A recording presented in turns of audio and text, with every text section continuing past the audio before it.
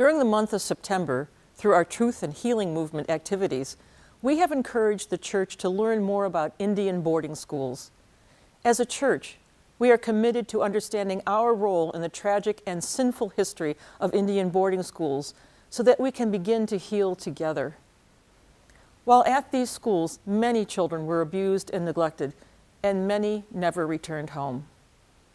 On Saturday, September 30th, we will observe the National Day of Remembrance for Indian boarding schools. You can participate by wearing an orange shirt and posting a photo of yourself, members of your congregation or community, on social media.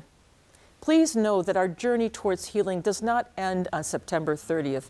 It continues throughout the ELCA Truth and Healing Movement and beyond. To learn more and get involved, visit elca.org/indigenous.